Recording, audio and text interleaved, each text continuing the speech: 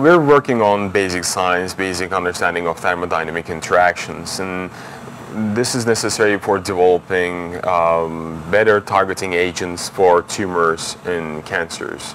If you're trying to target a bacterial cell infection, the drug molecule that you're going to make will be going after the bacteria rather than your own cells, because the bacteria has very different properties than your own cells.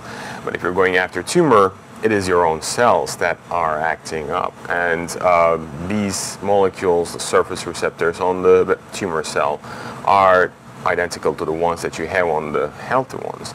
So selectively targeting the tumor from the healthy ones is a challenge, and that's why when you're taking a chemotherapeutic agent, the patient's life quality reduces, is significantly reduced.